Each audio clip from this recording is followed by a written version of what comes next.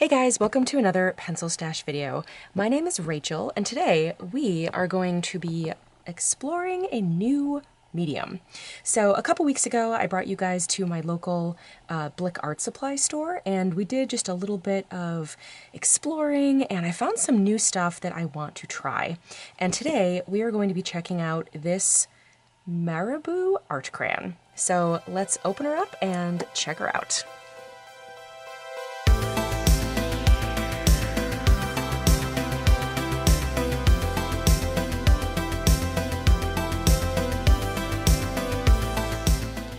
All right, so I've got some scrap paper here, and let's open this baby up. She is pretty well completely covered. And like I said, this is a Marabu art crayon. I found these at Blick. They came in a whole bunch of different colors, not like a huge array of different colors, but for some reason this sort of like caramely gold was speaking to me, and actually it's the color caramel, and I don't know, it just seemed like fun. It just seemed like something I had never tried before. I was in kind of a mode of like, what could I do maybe with like backgrounds that isn't, you know, colored pencils. So I thought we could try this out. I have no idea what to expect. It looks a little bit like lipstick kind of consistency. I don't know if you guys can really see that well, but it definitely has a very kind of lipstick vibe to it. It looks like lipstick with a grip on it. So let's check out kind of what this thing can do. And I don't know if this is the entirety of its contents, or like if this is like an ink well back here. I have no idea what to expect here. So without doing any research or homework, let's just try this thing out, and then maybe we'll kind of look up a little bit more about this so that we can play around. Ooh, okay, all right. This is very lipstick-like. That's hysterical. It kind of has like the look of crayon, where it's not like completely, you know, smooth. It has a lot of you know, kind of texture on it, so you get a lot of white space. Let's see if we can kind of go back over some areas, and that might be kind of something with this paper too. This is mixed media paper, but you can go back over it. It's very smooth, but yeah, it's kind of like drawing with lipstick. It is very metallic. I don't know if you guys can kind of see how it's got a little bit of shimmer to it, but it is very pretty. And I'm kind of using the edge of that lip there. I wonder, like, ooh, okay. I kind of like just keeping it nice and flat there. It gives you a lot more surface area. That's kind of cool. And then I wonder if we can blend this. Like, I'm just going to use my finger. That's kind of cool. I mean, it definitely has a very clear line of demarcation.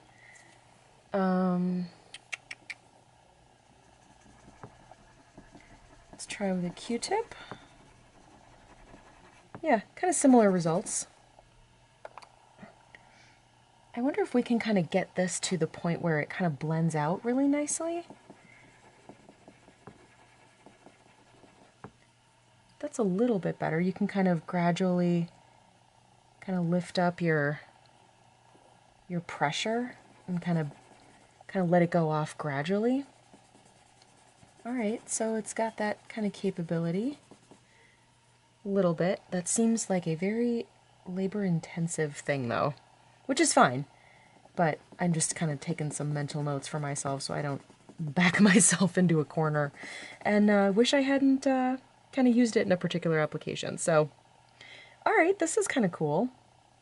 And if you do use just kind of that real skinny edge there, you can get a very thin line. So that's good. And then I'm just going to sort of see like what like different pressures look like. Yeah, it's definitely, you know, susceptible to pressure. It doesn't completely melt away like a lipstick does. It's a little bit more firm than that, but definitely reminds me of like being a kid and grabbing one of my mom's lipsticks and getting in trouble for using it as a marker. It is very kind of creamy crayon-like. I think it's a really good description here. Art crayon, creamy crayon. All right, the other thing real quick that I'd like to try is kind of my typical things that I would normally put over colored pencil. I just want to see if those still sort of work. So here's my fine liner. Okay, that works real nice. Here's kind of one of my gold metallic markers.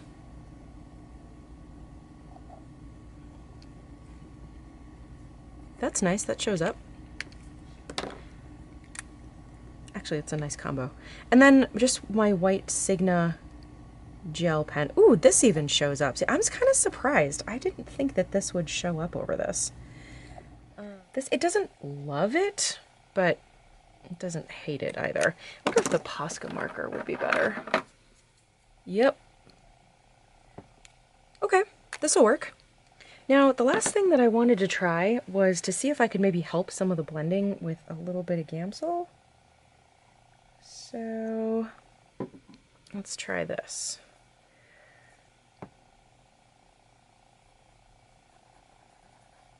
Maybe I did that too long ago here.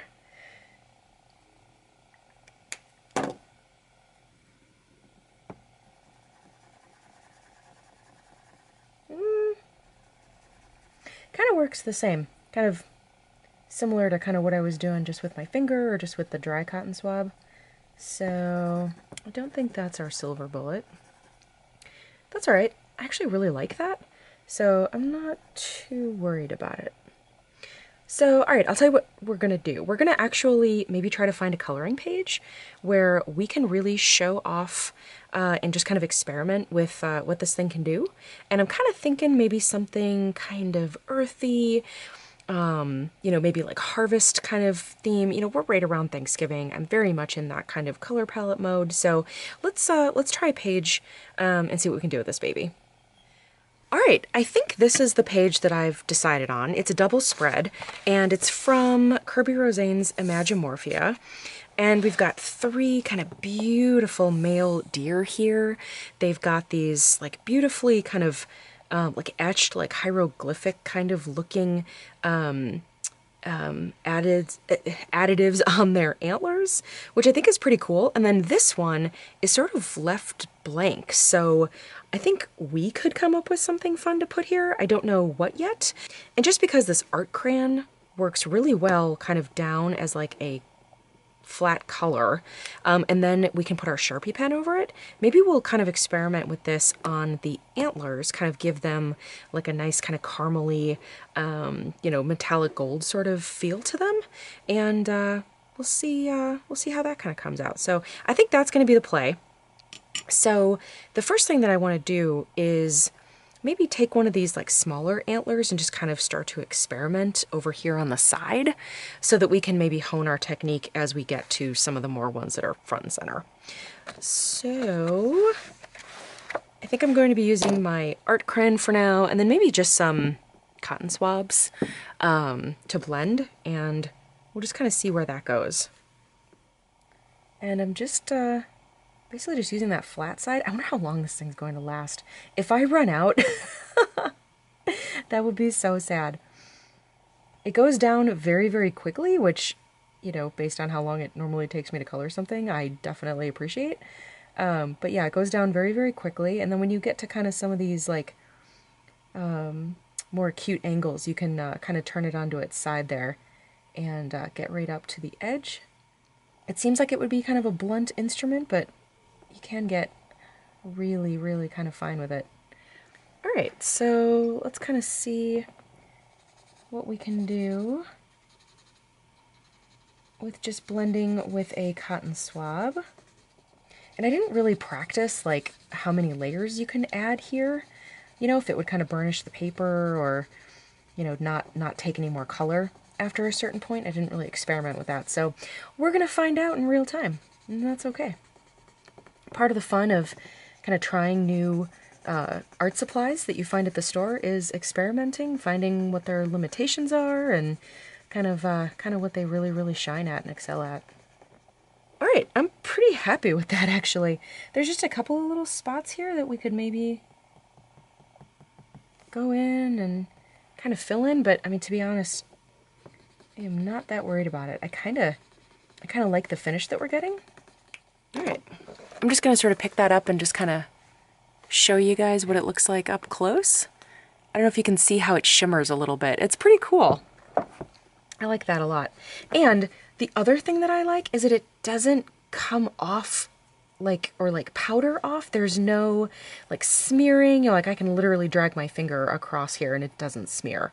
So that's very cool because I'm a right-hander, so if I go to color this one next, I'm gonna, drag it into here. That's not gonna happen. So very cool. I kind of like this. So what I think I'm gonna do is just kind of finish off.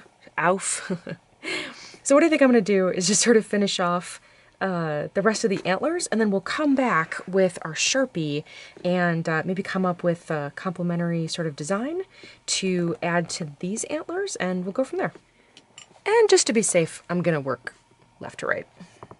The one thing I will say is that when you are doing this, I would do small sections and blend right away, just because when we kind of tried to blend some of this that had been sitting there for a few minutes, it did not want to blend. So I think you have kind of a small window to go in afterwards and kind of push and pull some of this stuff before it quote unquote dries. The other thing that I've kind of figured out as I go here is that, if you just kind of go back and forth, you get a lot of white spaces. But if you kind of use that same like circular motion that you do with your colored pencils, you are sort of able to get back into all of the little nooks and crannies of the tooth of the paper, and it gives you a lot better coverage. So that is a good little learning technique as well. And then the other thing that I figured out what this kind of reminds me of. Have you guys ever seen those like suede like wall paint techniques? Like Ralph Lauren was really big on that in like the late 90s. There was like Ralph Lauren paint, and I remember they had like a suede sort of technique where you could make your walls look like suede, and that very much kind of reminds me of this. Very much like suede, which is kind of cool. And I'm really happy with the color. The color is beautiful.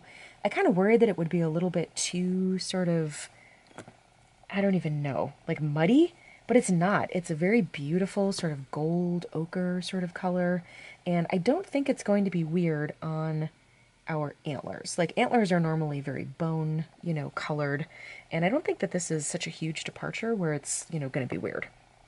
So I am liking it.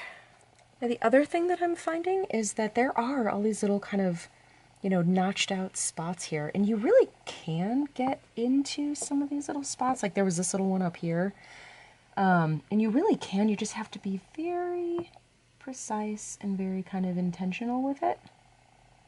And just take your time, like make sure that you can see exactly where your like material is going to end up. That little end there, and then you'll be okay. You can kind of push some of it with your Q-tip too, which is helpful, but for the most part I'm able to get into these little spots. So, and as we go through, I'm kind of thinking about like if I want to do the other antlers in the same gold, and I think I'm not going to. Not that I don't like this, but I kind of want it to be like the star of the show here. And so maybe we've got like our main buck here's like the king of beasts. He's kind of got like the main, super fancy schmancy gold antlers, and maybe the rest of these bucks are kind of, not as high up on the food chain as he is. So we might go to kind of a more traditional color palette with these guys, or maybe something else entirely. I don't know. Maybe we'll have some fun with it. But I'm thinking these are the only antlers that I'm going to do in the gold. All right. So the more I use this, the more the sides of my art crayon are kind of getting a little bit beat up, and I'm losing a little bit of that ability to kind of be precise with the edges. So I think I'm going to supplement just a little bit. I'm kind of seeing this little area with the ladybug with these little legs, and I'm like, I don't know if I'm going to be able to get in between this. So just to kind of supplement a little bit, I think I'm going to go in with my goldenrod and just kind of lay this down in some of those areas and then kind of blend it out, just because I don't want to run into, the issue of, maybe kind of going over his legs with this and kind of screwing it up. So that actually worked out really well. The color especially was kind of spot on, so, that was lucky. And all right, and now the last thing I want to do There are a couple of spots where I was not able to get like right up to the edge. So I think I'm going to go in with the goldenrod color that I used over here on the ladybug. And see, this area right here is just a little bit away from that line. I think I'm just going to go in and see if I can supplement with colored pencil. And I can, oh my gosh, it blends so nicely. Like, I don't really see any difference. That is awesome. I'm even kind of going into some of these areas in the middle here and kind of filling in. And those are blending really, really nicely. So you can definitely get away with using colored pencil and this in concert. Which actually gives me a little bit of an idea. So, you know, this is awesome. It's very shimmery. I really, really like it. But I am missing just a little bit of kind of the shading or some of the, you know, differentiation of tones that, you know, using a couple of colored pencils might give us. So maybe I can go in with a few others and maybe just kind of give them some dimension. Yeah, I think that's good for now. I can always add later. I think I want to use my bronze and my metallic gold and just kind of see what those do for us. All right, let's start with bronze, and just to play around a little bit, I might just kind of go into some of these. It is definitely going right over this, and it's looking good. I'm not getting any kind of, you know, like material, like clashing, you know, between the art crayon, you know, whatever the heck that's made out of, and our pencils here. They're gelling very well. I wonder if the art crayon is just wax. Oh, it's a watercolor crayon. Why did I not see that? That's interesting. Huh. I'm gonna have to try something watercolor with that. So I'm just sort of trying to add in just a little bit of color here just to kind of create some shadows and some kind of differentiation where some of the antlers would be kind of overlapping and touching. And maybe we'll try a little bit of this metallic gold. There we go. This one's a little bit darker, so we're getting a little bit more impact with this one. I like that. So I think we're going to keep going. I'm kind of liking how my metallic gold, which is just historically been a little bit more of a scratchy pencil for me. I don't know if it's just this particular pencil, if it's always the metallic pencils, but I kind of like the texture that it's giving me. Because, you know, antlers are not just, you know, flat, smooth. They have a lot of kind of vertical, almost like ribbing along their, you know, length. So I'm kind of using this pencil to simulate a little bit of that texture. And I'm just going to do little sections. And then I think I'm going to just kind of rub them with the cotton swab, just kind of soften them a little bit so that they're not so pronounced. But again, I do kind of like that texture that it's adding. And then just another little note, I think I need a little bit of a darker color. So I did grab my dark umber, and I'm just going to start adding in a little bit of dark brown just to add in some of this tone as well. All right, now we are at the point where the antlers are, for the most part, kind of done, but I do still want to add some sort of like graphic onto the antlers themselves. They're just kind of blank canvases. I do like the texture here that I added, but just to kind of play around with it, and I like how the artist did the other ones. So I'm either thinking something with my black Sharpie pen, which would be very high contrast. Like this is going to be, you know, black, you know, hieroglyphic, you know, kind of looking symbols on the antlers. Or I'm even kind of thinking like maybe with the gold. My only deal with the gold is that it's not a very sharp tip. It is definitely a little bit of a blunt kind of tip, so I don't know that I'd be able to get a very precise. Let me see if I can show you guys. Like if you angle it this way, you can really see that it shows up there, but flat, it's not as obvious. So this is super high contrast. You can definitely see it, and it would match what's here. Or do we want to be a little bit more subtle with it and go a little bit more metallic gold? I don't know the answer. All right. I think I'm going to go this route. It'll match what's here. And I think I don't have to be so kind of tight with it, because, I mean, I'd be here for days. Nobody wants to be here for days, least of all me.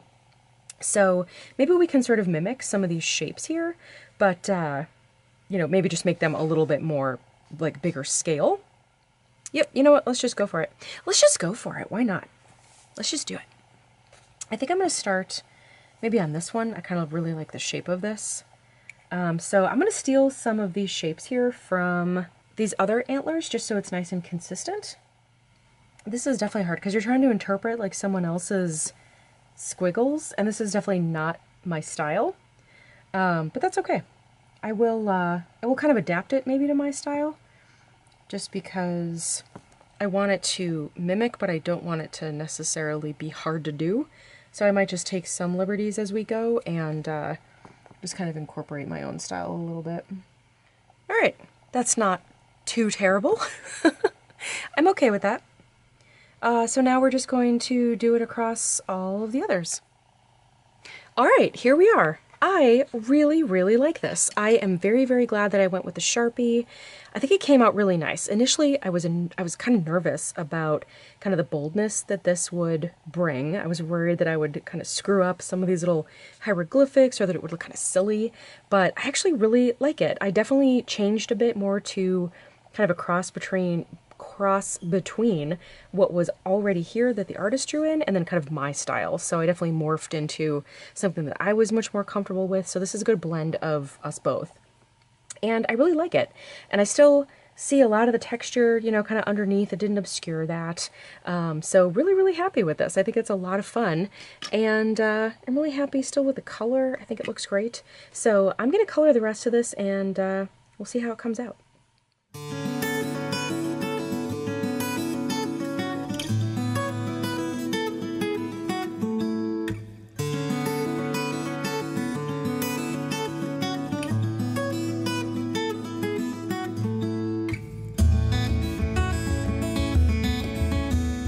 Our dear page is done. I really, really like how this came out in the end. And I know that the entire kind of point of the page was to try out our art crayon. And I have to say, I'm kind of meh on it. I mean, it wasn't terrible. I did like the fact that it sort of covered the antlers in a really quick, you know, kind of swath. You know, like normally when you're using, you know, something like this, it takes forever. And this was much, much faster. So I can definitely see using this on like backgrounds or like kind of larger format where you need to, you know, kind of fill a space more quickly. But in terms of actually using this for, you know, like coloring more than that, I guess, I don't know. I did like how metallic it was, but this is a very blunt instrument. I mean, this thing is, you know, not built for precision. You can kind of, you know, figure out ways to get into the little nooks and crannies, but it's definitely not built for precision. It is a watercolor crayon though, so I feel like I did it a little bit of a disservice. Maybe I'm not using it correctly.